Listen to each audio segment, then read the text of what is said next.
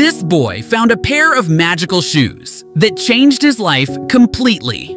Calvin was an orphan child who found a pair of old shoes in the orphanage's donation box.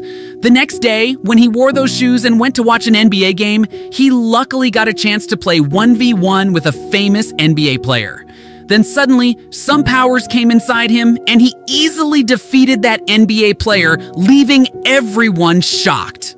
Calvin realized that all this happened because of those magical shoes, and he told his friends about it. After that, Calvin was invited to another NBA game, in which he also performed very well and led his team to victory. Following his impressive performance, the NBA management decided to sign him as a player on the team. After that, Calvin became a very famous NBA player and earned a lot of money, which he used to buy new clothes and toys for his orphanage friends.